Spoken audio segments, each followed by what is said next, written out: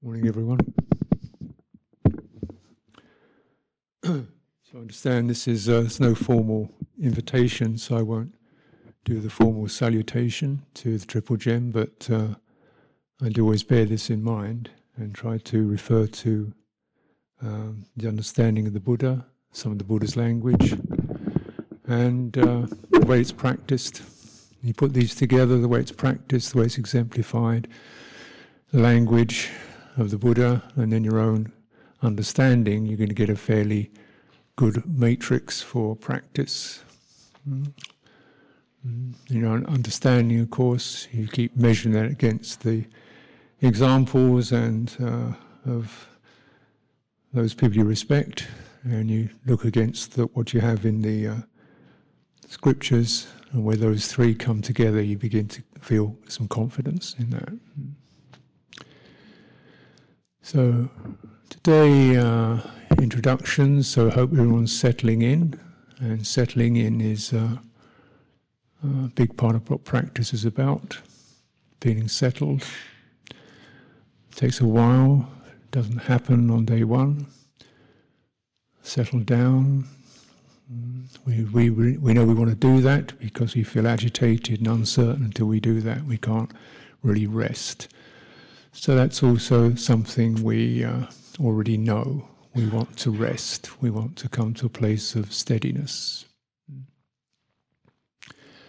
That place of steadiness, where do you think that would be experienced? Thought? No. An emotion? Maybe. Primarily it's going to be your body, sense of groundedness and restfulness and settledness in the body. So why I thought I would mention the role or the value of embodiment in the teachings. We notice the Buddha says you don't touch the deathless without mindfulness of body. Practice is the four foundations of mindfulness established through the four postures of the body. His own awakening realized through coming into sitting still under a tree, breathing in, breathing out, bodily experiences. And this, in a way, for him was kind of counterintuitive because, like all of us, he understood the nature of the body is to die. So how do you find refuge in something that's going to die? Nature of the body seems to be about hunger, cold, and preservation of one's life against mounting odds which eventually you lose. You lose the match. How can you take refuge in this?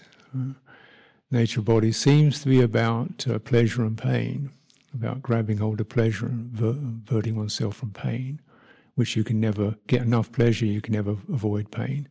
How can you take refuge in this body? And so, yeah, well, there's another kind of body. Yeah. We call it inner body, the body you experience through breathing, a sense of some vitality, something, a sentiency arising within you, the ability to get tense, agitated, composed, relaxed, uncontracted. That's the body. That's what is meant, that experience. Embodiment, you might say. Nobody wants to be tense. Try and stop being tense. Come on, relax, everybody. Hurry up, relax. Your mind can't do it. Mind doesn't know how to relax. Yeah. The mind isn't about relaxing. The mind's about thinking, planning, imagining, giving itself orders, instructions. It doesn't know how to switch the lever that gets them to settle. Body does. Yeah. Happens in your shoulders, happens in your belly, happens in your solar plexus, happens in your face. That's better. Happens when you walk one step at a time instead of walking to get somewhere. It happens when you just learn to take one step at a time, Raise your leg, swing it through the air, place it down on the ground, that's it. Whereas your mind's already thinking of how good you can do it, where you should do it, what's the best kind of walking path, how's the best speed, what everybody else is doing, how long you should do it for, what's the point of this, whether you can get into samadhi through this. Meanwhile, your body just does the walking, cuts all that mental proliferation. This is the value of embodiment. So it's operating through this physical form, but it's not the meat and bones. It's your primary body intelligence, the one that cannot tell a lie. If you feel frightened, it tells you you're frightened. If you feel angry, it tells you feel angry. You know immediately. You feel the tensing up. You feel the prickling. You feel the rush. You can't deceive that. You can talk your way out of it. I'm not feeling angry, I'm just making things clear. In a loud voice, but I'm not being, oh really? The eyes are bulging and I'm not sleepy, it's just that my head likes to have the chin resting on my chest but I'm not dull, sleepy, I'm perfectly awake. It's like this faint kind of droning sound coming through my nostrils. It's not sleepiness, it's just the kind of form of mindfulness of breathing. But you realise what's happened. You've lost the sense of being present, fully alert in your body. And so it doesn't tell a lie, it doesn't know how to do it. Because it's not a language of words. And recognise that verbal language is our second language. We didn't come out the womb speaking. That's our second language. The first language is the embodied language of feeling safe, wanting warmth, feeling alive, feeling alert, waking up in the morning. Where am I? What's going on? Before the words start. That's why you can't deceive it, because it doesn't do words. It just goes straight to what's exactly being experienced. This is the value of it. It sidetracks the complexities. So clearly the Buddha was first of all uncertain how he could ever teach this. And Brahmasampati, first of all, before Brahmasampati asked him, he just thought, how can I get words around this? He knew the slippery track of words. And it's impossible, it's going to be too much strain, why bother? And then out of compassion, out of sympathy for human beings, said, well, I'll try. It took him a while. It took about several weeks, I think, or 10 days, was it? Anyway, to get to Varanasi. To Sipatana, several months to get there. Obviously walking.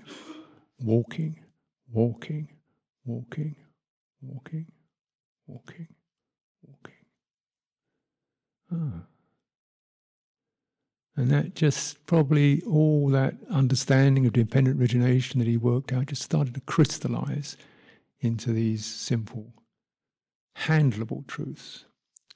Suffering, a sense of stressing, the cessation of it, the origin of it, the ceasing of it, and the path. Maybe the body helped him to digest all that understanding into simple, compact form. The steadiness of it, the simplicity of it, the way it just keeps one step, time, doesn't know the future, doesn't know the past, doesn't know should, doesn't know ought to, doesn't know what if people think, doesn't know how I'm supposed to be, just walks, breathes. It's a simple medium for discharging the complexities of thought. That's why it's of primary significance, why we sit. Often, like in America, they don't use the word meditate, they say you sit. For sitting, why we sit. Because bodies sit. Minds don't sit, bodies sit. We walk, we stand, recline. Those are body things. They act as the foundation. Because in that you have a powerful way of handling this runaway steer of the mind grabbing it by the horns and turning it round. Stay here, stay here. Don't keep running forward, open up instead. And the mind that doesn't run forward, that doesn't run back, and doesn't collapse, opens. And the body is, or a reference to the body, not the physical meat of the body, but the reference to this embodied intelligence, pulls the mind back and gets it to open up. And then we have this beautiful space arises, becomes evident. Oh, space. Not physical space, but psychological space, emotional space. Where before it was just a tangle of thoughts, moods, suppositions. So that's cleared and another domain here.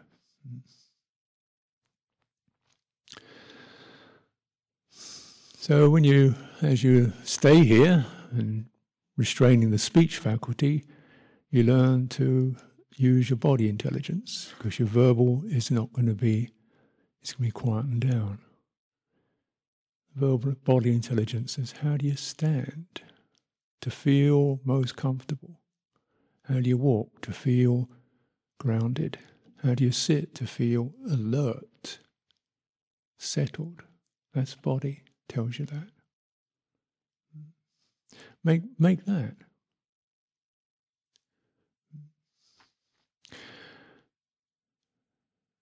So when you sit with your entire experience of your body resting on the ground, from the base of your body up to the trunk, the spine, the neck, the head, till it's all there. And the funny thing is, this is again, it's the kind of ambiguity of body. Yeah, people's physical bodies that we can see with their eyes are all there, but subjectively, it's not all there. Most people don't have much of a body, subjectively. They have a head. They have a little slot behind the eyes, and that's about it. Lips appear when food turns up. Hand reaches out with an iPhone comes within reach, or a button. The rest of it gone. Where did it go? It looks like it's all there. Another clue in this riddle of words. Subjectivity. Subjectivity. The I before the am arises. Before I am, no, just I, this, here, this, here. Before it even speaks, the moment of, like Luang Por was saying yesterday, the moment when the mind stops and opening, call it the subjective, because it's definitely experienced. No object. No object. No thought. No project. And yet it's subjectively experienced. This helps us to unravel the riddle of consciousness. Consciousness that runs out creates a world of objects. Sight, sound, touch, it runs out. Object. Things I can see, things I can touch, things I can smell, things I can taste, things I can think, things I can hear, things out there. I'm in here, that's out there. How do I get that out there in here? How do I stop that out there getting in here? Yeah? There's the whole nexus of suffering. Out there's good stuff. How do I get it in here? Can't get it in. Out there's bad stuff, cold, nasty, horrible. How do I stop it getting here? I can't stop it getting in here. It's got me. The world of objects. And I eventually become an object in my own mind. An object I get tired of, despair of, frustrated by, anxious about. The thoughts of me, my image, myself, what other people think of me, what I could be, should be, mine, was, never will be. Myself as an object. The most illusory of all objects, the most ungraspable of all objects, and yet the most perniciously heavy and intense of all objects. Yeah? How is that? The world of objects, objective reality, sights, sounds, thoughts, self, impressions, the thing we really believe in.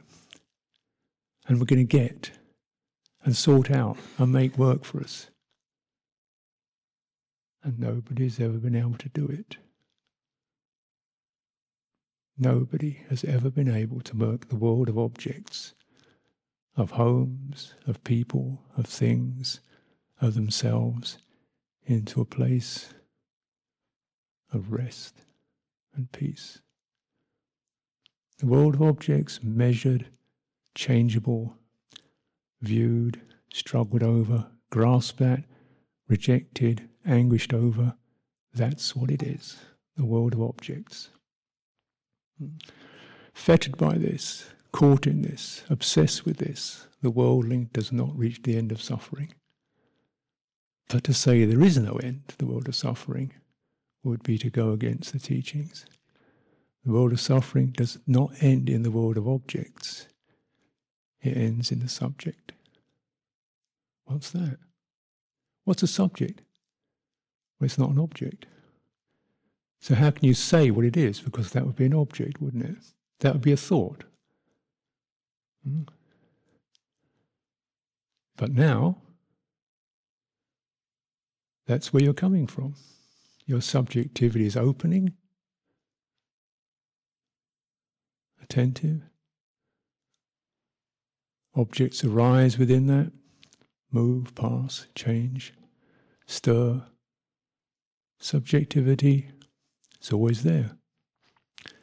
It's the basis, it's the sine qua non of all experience, is subjectivity. If without that, there's no experience. Right? There's no experience unless you experience it. Correct? So what is it that experiences things? You just keep coming back to a question like that. Who? Where?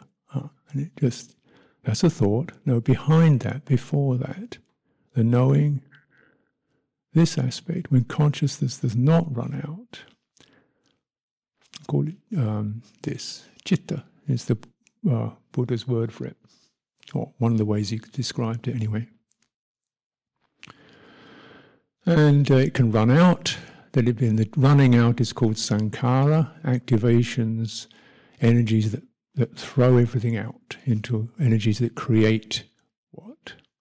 Perceptions, feelings, impressions. All that stuff, busy, rushing around.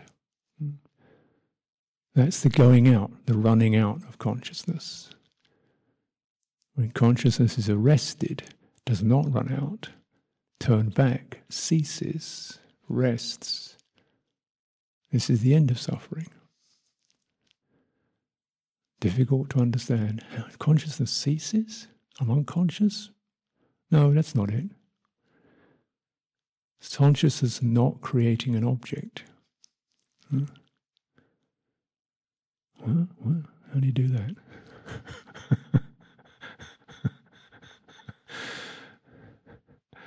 Well, we have to use consciousness, the conscious experience, that's what we have. And you recognize as the objective forms that arise with that, and then the subjective aspect of it, we might call knowing, awareness of that.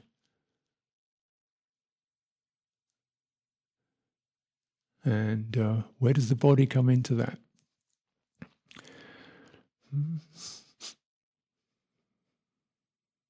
Basically because in the embodiment experience you have the primary and undeniable, non-conjectured, non-speculative.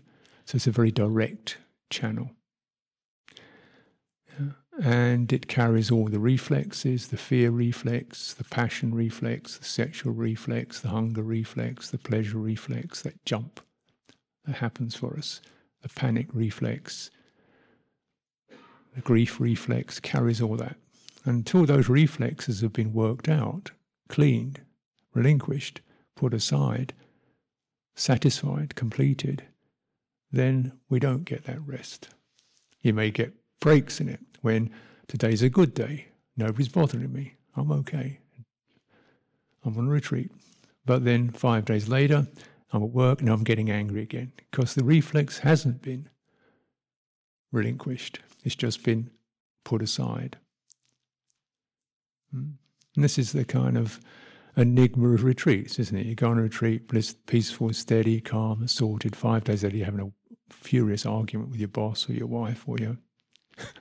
What? No, you didn't actually finish it. To go into these reflexes that are even beneath one's intellect, one's aspirations, one's intentions, feel them. And as you feel that reflex towards being irritated, he came in late, she got in front of me in the food line, I don't look at that guy, he's looking at me in some weird way, I feel nervous. Why does she have to sob behind me? Couldn't she sob somewhere else? I have to sit on this cushion. I have to sit on cushion 192, and the person on cushion 191 is having a breakdown. And I'm stuck on this cushion for the next week.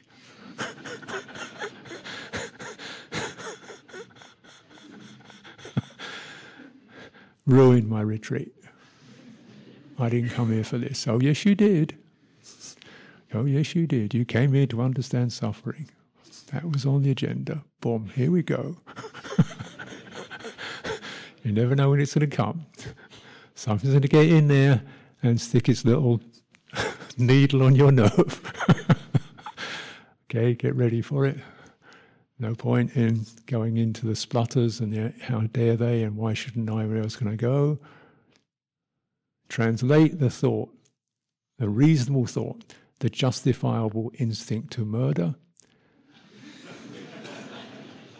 into the emotion, ill will, intensity, bothered.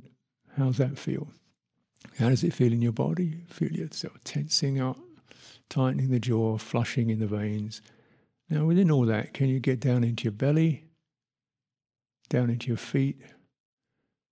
Connect the hot, intense parts of your body with the calm, steady parts, breathing out through your feet. Palms of the hands, relax your fingers. Relax your cheeks, relax your jaw. Stay with it. Don't fight it. Just let those two modalities meet each other. The activated and the non-activated. And then a very simple truth begins to be directly experienced.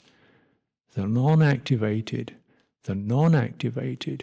is much more powerful than the activated, because that can discharge the activated.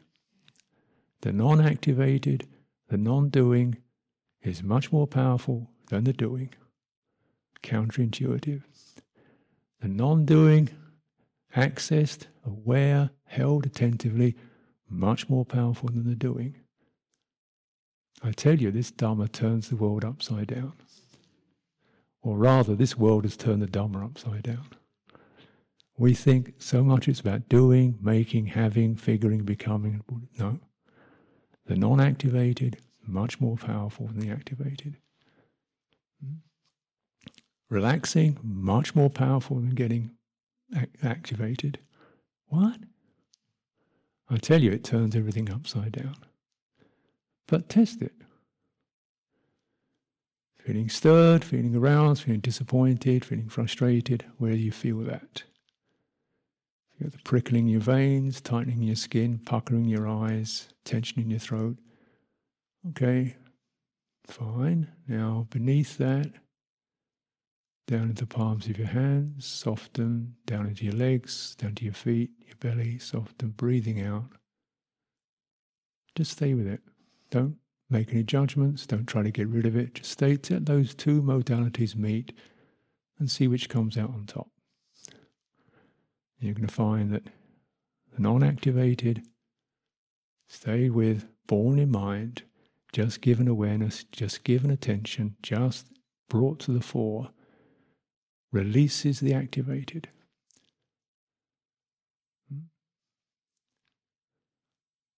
Isn't that beautiful? That's the way it has to be. We're looking at release. You can't try release.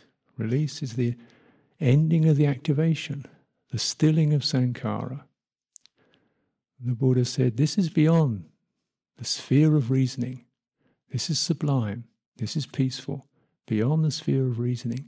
The stilling of sankhara, the stilling of activation, the relinquishment of acquisitions, of psychologies, of strategies, of attitudes, of the past, of identities, all they've accumulated, the relinquishment of that. We don't have to be anything we ever were before. We don't have to carry anything that we've carried. Relinquish it. Dispassion, ceasing, nibbana. Isn't that beautiful? Just to get even the trajectory of that message. Yeah. Even if you can only do it, even just to resonate with it. Oh, that would be right, wouldn't it? Turns this citta away from the aggregates. Turns this citta away from the going out consciousness, away from obsession with the world of form. Turns his citta away from perceptions, away from feeling, turns his citta to the deathless. This is the release of the citta, his deathlessness, the release from clinging. And clinging is not something you do, it's something that happens. Clinging creates you. You don't do clinging. Clinging is a mechanism that's born out of the fascination with object creation. Something to grasp, something to hold on to, something to get to, something to have an opinion about, something to be good at, something to develop a psyche around, something to get psyched up around, something to be a person around, something to have a future around. Craving, craving, craving generates that reaching out for a world of objects, and they appear. We're very good at that. It's a conjurer's trick. As soon as you reach out, they'll appear for you. The fantasy world will appear. Born out of grasping, born out of that mechanism that seeks to have. It's like the reaching hand reaches out and something appears in it. Oh, what a good boy am I. Pulled out a plum. And then you eat the plum, it disappears. Where did that go? How come I'm not satisfied? How come I not want another one? Huh? Who's got the best plum? How big is the plum? It's the world of objects, and it's just fraught with suffering. With the ceasing of craving, the ceasing of clinging, no objects appear, there's nothing to suffer around. This is the release from clinging. This is the release of the mind, the release of citta. Subjective aspect of consciousness, the knowingness of consciousness. Any consciousness, mind consciousness, body consciousness, ear consciousness, but really you come down to it's going to be basically mind consciousness or body consciousness because they have feeling. You get the references to how something moves you. This is how you can track. I'm activated. I'm charged up. I'm intensified. I'm relaxed. You only get that through body and through mind.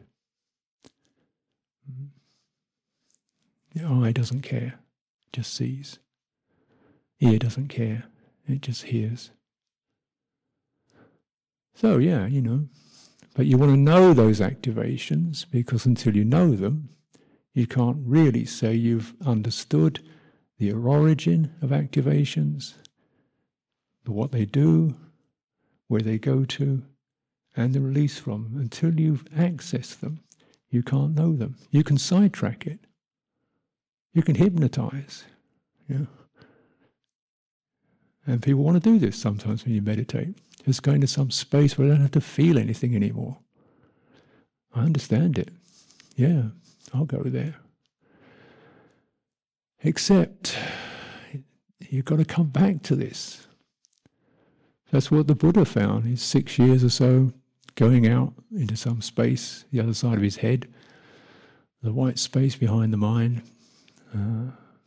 states of neither perception or non-perception, nothingness, infinite space. He's good at it. He was the best at it. He was Olympic. Surpassed his teachers. Could do all that. And eventually, you come out and you're back on this again. Same scenario. You haven't shifted a single thing. You just did a nice, very nice sidestep. A nice little side dance. Come back to this. It's not fun. But it's the work. And the work is the work to learn how to relax. The sankharas, the activations, the programs, the perspectives, the I am missions, the I am not missions, the I could be missions, all that stuff too.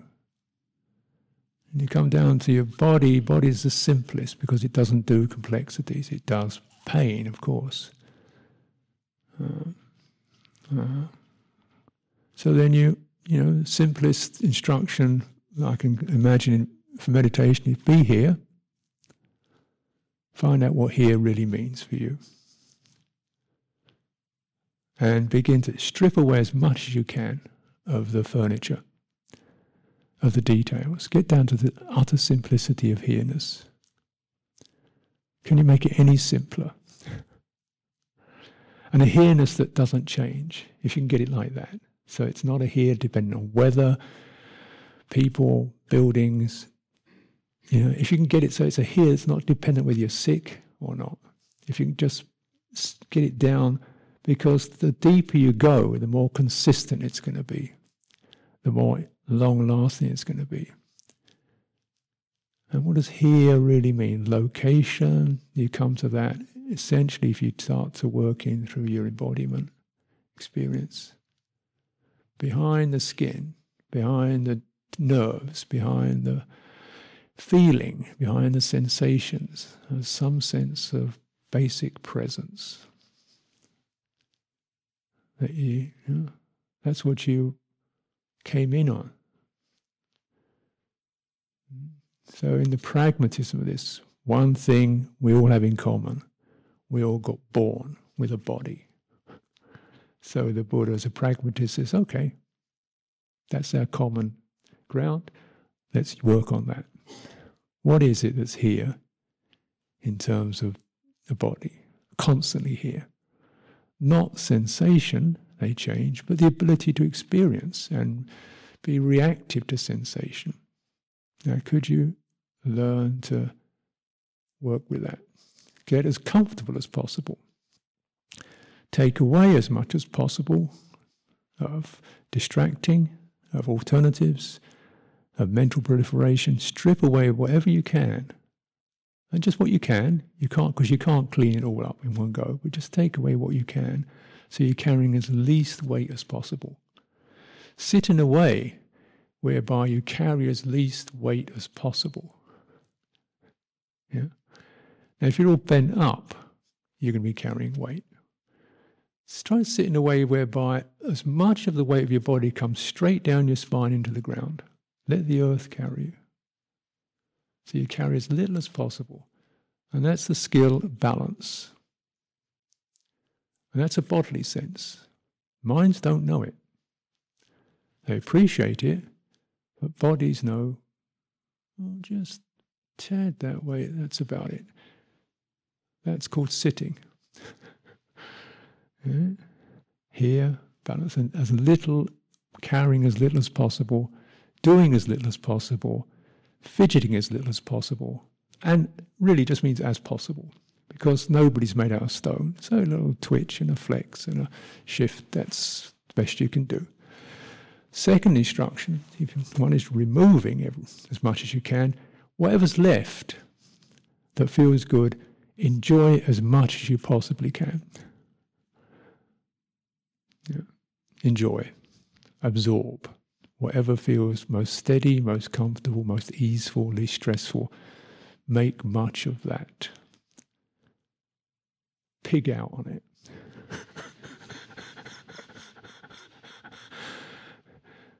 You put the two together because the nature of your mind is such that wherever you bring your mind to constantly, it begins to absorb into that, as you well know. And mostly, what do you absorb into? Should be, could be, what I am, what I'm not, what the job, you absorb into suffering. Absorb into a world of objects. Try to absorb into the experience of subjectivity, presence, here, carrying as little weight as possible, knowing as little as possible, planning as little as possible, stripping away what we can, and absorbing the quality of feeling more comfortable, lighter, less known, less predictable, less strategized, less conceptually complex, till it gets easier and lighter and clearer and more spacious. And you begin to experience something very ground, space. Ground, space. You feel grounded but not rigid. You feel spacious but not spaced out. These two qualities support each other. You feel balance, you come into balance, you feel grounded. You also feel, because you're carrying as little as weight as possible, you feel quite spacious. And that's meditation. Take away whatever you can. What are you left with? Work it out. See if you can discharge it. What's left, what feels steadied, comfortable, absorb it. Get into it. Relish it. Inquire into it. Dwell in it. That will be your refuge. That's a simple process. And naturally, every simple process, there's going to be, little tweaks and twiddles and, memos to add to that. But, I got 40 minutes. And I'm good at tweaks. I can tweak all day long. But I don't want to load all that on you. Trying to strip it down so we get settled. And other people are going to add their bits, and you're going to add your bits, and you can build up. Just get a basis for practice.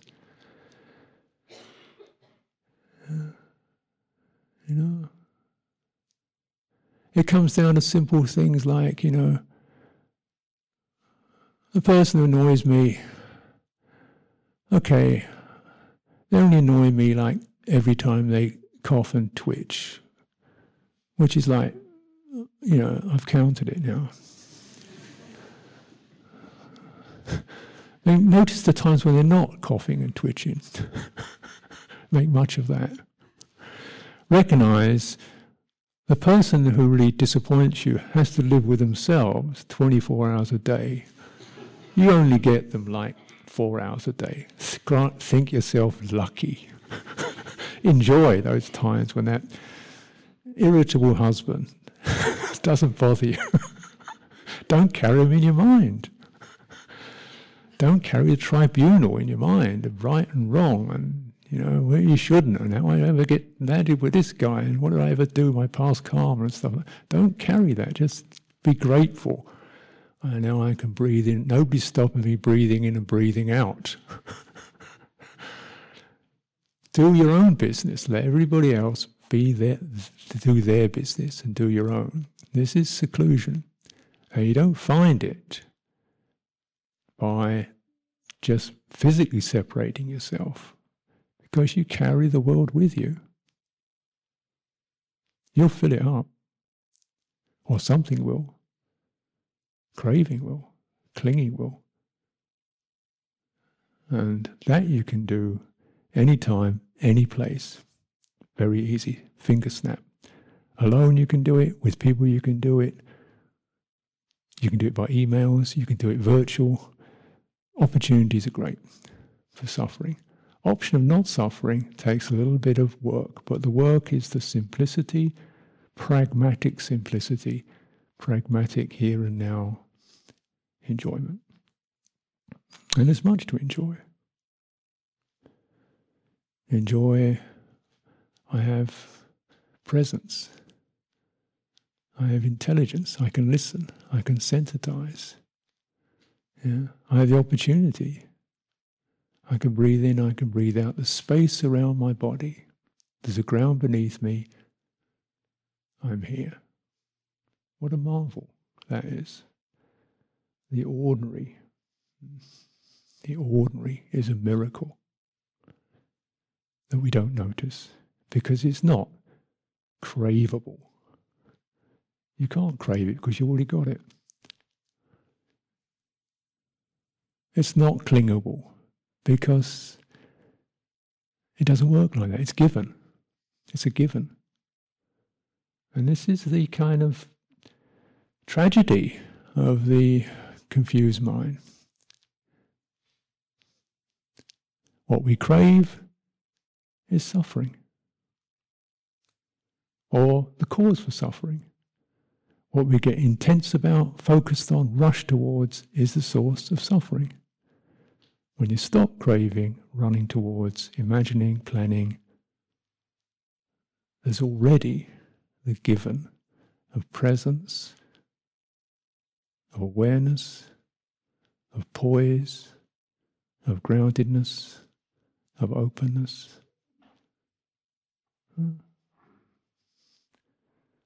Dwell in that. That would be my instruction. So this subjective, sometimes translated as mind, awareness, heart, subjective aspect of consciousness, words, citta.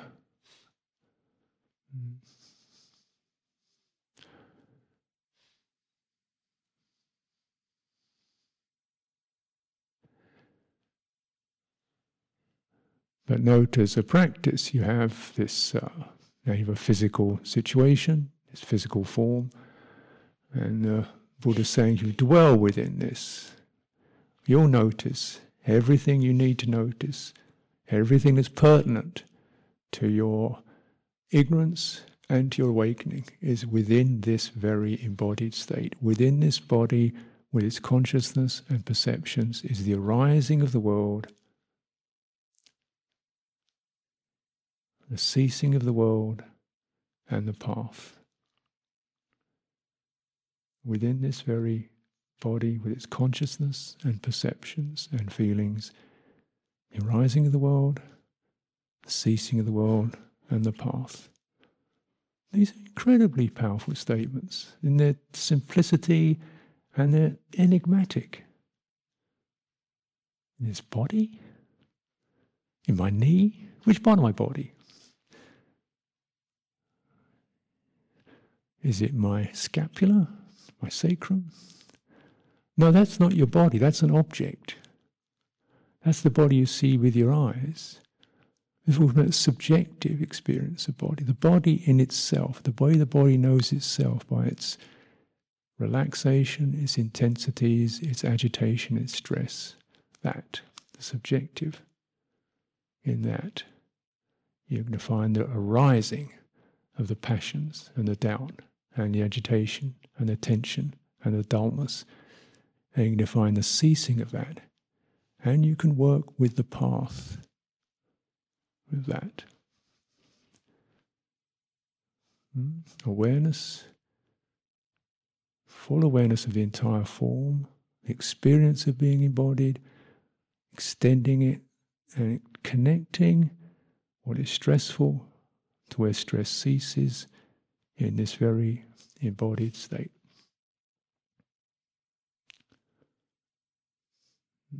And then there's nobody doing it. You just put the two together and say, okay, you sort it out. You let the two work together and you'll find miracle, profound realization. The unconstructed is bigger than the constructed. The unfabricated, the unformulated, the non-strategized, the non-activated, bigger than the activated. That will do the work. So whenever we get a hint of that, whatever language does, takes it to that, whatever channel you come into, that brings across that same message. The unconstructed is bigger than the constructed. We'll deal with that. You can access that. You can access that in your very presence now. You can access that. If you have the clue to widen, extend, give it time, rest in it, let it sort itself out, it will do it. Whenever we hear such a thing, Dhamma comes home. Dhamma is immediate, exciting, interesting, a key to a massive door of a massive fortress, a little key that will turn that. We delight, we're eager, we see there's a way. So